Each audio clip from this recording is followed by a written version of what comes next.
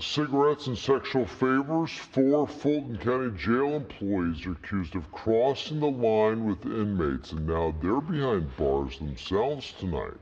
Breasia Tate faces multiple counts of improper sexual contact by an employee or agent and several counts of bringing prohibited items into the jail.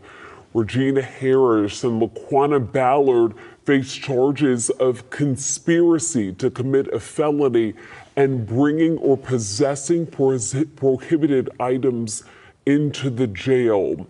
Anisha Silas is charged with conspiracy to commit a felony.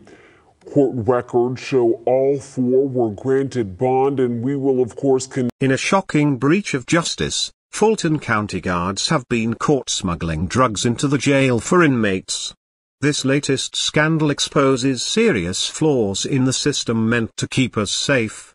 Authorities are investigating how these guards, entrusted with upholding the law, became the very criminals they were supposed to stop.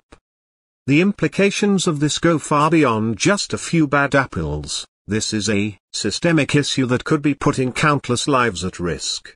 Stay tuned as we dive deeper into this unfolding story, uncovering the truth behind the corruption plaguing Fulton County's justice system.